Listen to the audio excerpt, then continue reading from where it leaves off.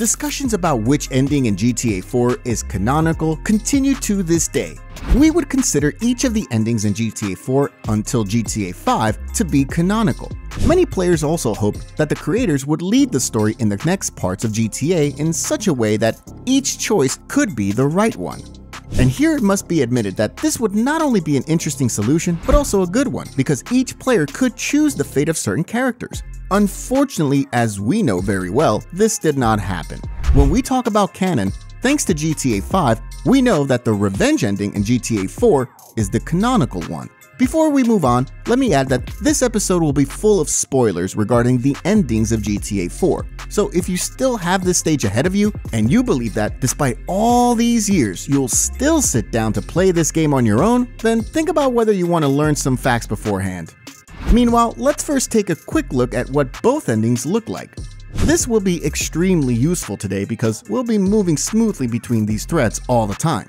So what we need to know, in a nutshell, is that the deal ending is the ending in which Niko decides to help Pegorino and work with Dimitri again to get rich. The consequences of this is that Niko's cousin, Roman, dies at his wedding. In turn, Katie, who was very close to Niko, turns her back on the protagonist because he betrayed his morals for money. Hello? Niko, it's Kate. Hello, Kate. How are you? I'm fucking awful, if you must know. Please don't say that. Why? I can't do this. Can't do what? I like you. I like you too much, but I know you. I know the life you lead. What does that mean? It means I'm going away.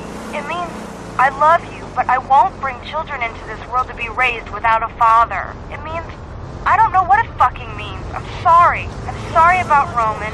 I'm sorry about the life you led. I'm sorry. I'm so sorry. I'll send you an email. Goodbye. On the other hand, the revenge ending is the ending in which Niko goes to kill Dimitri, as a result of which he does not help Pegorino. James Pegorino decides to take revenge on Niko's insubordination. This time, Katie is killed at Roman's wedding. She was proud of Niko for not being blinded by money and for not working with one of his greatest enemies, thus putting many other important values above money. And now that we have a solid foundation, let's move on to the actual analysis. When it comes to things being canon, we already know that canonical events should be those that take place when we choose the revenge ending. Players give several other reasonable arguments about this than just Roman's profile on Life Invader. One such reason is that Paki does not mention his sister in GTA 5, which would make a lot of sense according to these people because she dies in the revenge ending. Rest his soul. My pal Michael, God rest his soul, and another boy, Niko, who's probably dead too. They're all dead. Yet another is how Paki speaks about Niko. Paki talks about Niko as if he would never leave the criminal underworld, which is also more likely for these people in the case of the revenge ending. Here, I must admit that I never understood their reasoning, because for me, this ending means quite the opposite. Niko will leave the criminal underworld and run a taxi business with Roman. This is also evidenced by an interesting fact from GTA 5, which we will now discuss in detail, because certainly not everyone is familiar with the topic. By the way, this curiosity completely rules out the possibility of the canonical ending being the one in which Niko makes a deal with Dimitri. We can see this interesting fact on Niko's profile on Life Invader. There, Niko gives Roman his best wishes. What is most important about this is that Roman has a profile on a platform that did not exist during the GTA 4 events yet. This means that the revenge ending is consistent with the events of GTA 5, which is also from the HD universe. After all, it's hard to suspect that someone else set up Roman's Life Invader account. It's unlikely that accounts get created for people who died on such platforms. And when this interesting fact about Roman came to light, many people were outraged. Yes, the revenge ending is a slightly happier option, and for many reasons, it would seem to be better for the vast majority of players.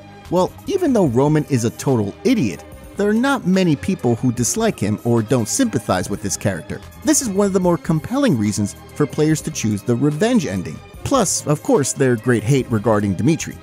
On the other hand, the revenge does not match the atmosphere of GTA 4. GTA 4 is a game that should have the worst possible ending, and such an ending seems to be the one we will see when we make a deal with Dimitri once again. It's worth reminding that in this ending, Roman dies, and another person who is close to Niko, that is Katie, ends her relationship with the main character of the game because he became a complete hypocrite. Katie doesn't want to date someone for whom money is everything. She doesn't want to have contact with a person who tried to cooperate with someone who had done so much harm to him. As we can see, Nico is left alone in this ending, without his cousin and anyone close to him. However, what is most interesting in all this is that before we learned the interesting information about Roman from GTA 5, there were many indications that the canonical ending should be bad. The ending in which Nico makes a deal with Dimitri and then loses absolutely everything, eventually being left with 250 grand in his wallet, which only reminds him of the death of his cousin. This is strongly supported by the mission That Special Someone. It's a mission in which Nico confronts the man who set up his friends who were brutally murdered for $1,000. Despite Nico's great desire to kill this man, there are many indications that the canonical approach here is not to kill Darko.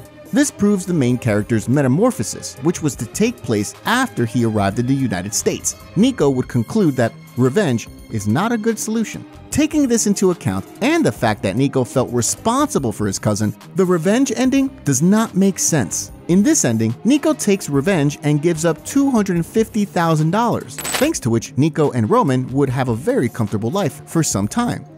Besides, there are many indications that Nico has no intention of taking revenge. During the story of GTA 4, Nico gained many powerful friends, such as United Liberty Paper. If Nico wanted to, he could work even more for United Liberty Paper and ask them to help him get Dimitri.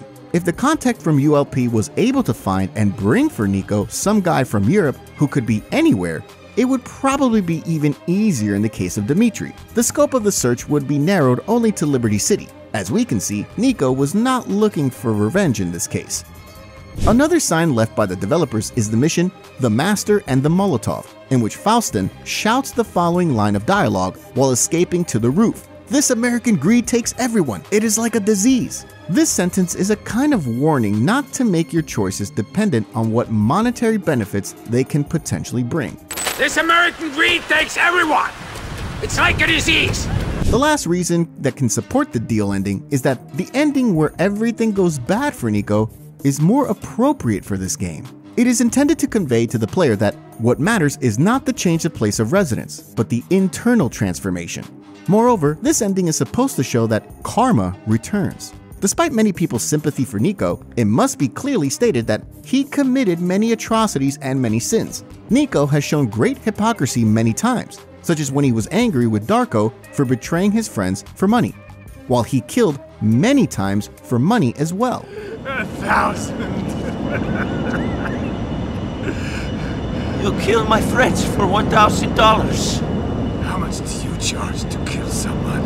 It must be underlined that the ending, in which Nico is left alone in Liberty City without a family and without a woman for whom he has feelings, seems to make a lot of sense. However, there are many clues and arguments in the game that clearly indicate that the ending, consistent with the creator's mindset, is actually revenge. The developers even took care of such details as the weather, which is sunny if you choose the revenge ending. It might seem that this is no argument, but we know perfectly well that Rockstar North likes to include such hidden messages in their productions. Moreover, how else can we explain the fact that at the end of the game, with the out of commission mission, which follows after selecting revenge, sunny weather will always be waiting for us? In turn, ending the game with the A Revenger's Tragedy mission, the task that occurs after selecting Deal, there will always be cloudy, ugly, rainy weather. Another subtle hint is the shot at the Statue of Happiness in the last mission of the game. During the Deal ending, where we kill Dimitri on Happiness Island, the statue is shown from behind. In turn, during the last mission, in the Revenge ending, where we kill Pegorino, the statue is shown from the front. These are very subtle messages, but it's hard not to look for a deeper meaning in them, something that the creator simply wanted to convey to us. Apart from this circumstantial evidence, we should also add the question of what was going on in Nico's head and how he perceived Katie and their further relationship. As we know perfectly well, Nico had great desires to finally leave the criminal underworld. Nico eventually wanted to settle down and end the madness that was constantly happening because of his lifestyle. When Nico called Katie and asked her what to do, she told him not to get into further trouble, which would probably arise if Nico made a deal with Dimitri. Additionally, Katie emphasized that there were things much more important than money. It's important to act the way you feel, and it's important to act following your principles. Therefore, combining these two facts, which is that Nico wanted to settle down and have a normal life, but Katie told Nico what he should do, it would seem that once again, the revenge ending makes much more sense, at least from the perspective of what was going on in Nico's head. Moreover, Nico also knew that Dimitri was actually his last obstacle on the road that led straight to leaving the criminal underworld. Not only will Nico get rid of his greatest enemy, and thus he'll feel much safer, but he'll also impress Katie, who may finally let him get closer to her. So as we can see, even though the deal ending seems to make a lot of sense from the game's point of view, it must be emphasized that there are also many plausible arguments behind the revenge ending. The question is whether the creators actually did the right thing by choosing the revenge ending in GTA 4 as the canonical one. When Rockstar decided to create a gloomy GTA filled with tragic events, it should have gone in the direction of total drama. Seeing the beautiful weather, when Roman was happy and said to Nico, "We won, man, we won," you get the impression that everything ends well. It's hard not to be at least a little happy at such a moment, but the question is whether such an ending complements such a brilliant drama-filled storyline. Should this partly happy ending happen? I leave you with this question for now, so be sure to write in the comments what you think. To hear more about why Niko Bellic is the most interesting protagonist in the GTA series, in my opinion, be sure to watch the video displayed on the left side of the screen. Thanks for watching, take care, and see you soon.